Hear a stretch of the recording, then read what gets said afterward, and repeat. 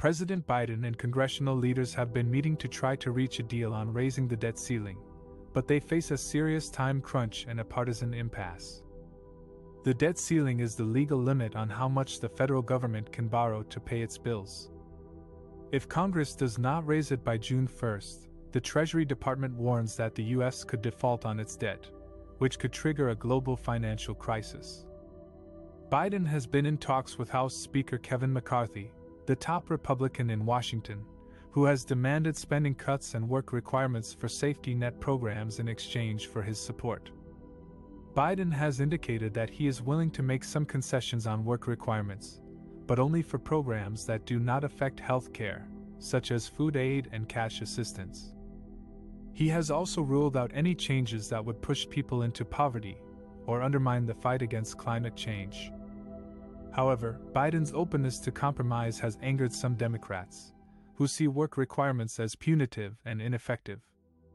They argue that such measures would hurt low-income Americans who are already struggling amid the pandemic and the economic downturn.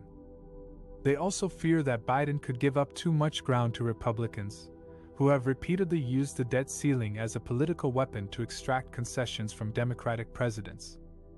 Meanwhile, time is running out for a deal. Biden has cut short his trip to the Pacific region to return to Washington on Sunday and resume negotiations. He has expressed confidence that an agreement can be reached, saying that all leaders agree that the U.S. will not default.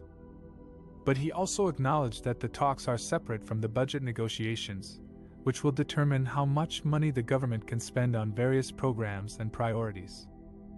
The stakes are high for both sides, as well as for the American people and the world economy.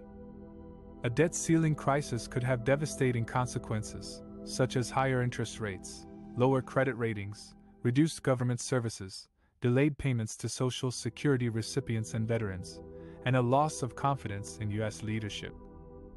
To avoid this scenario, Biden and McCarthy will have to find a way to bridge their differences and strike a deal that can pass both chambers of Congress and win the president's signature.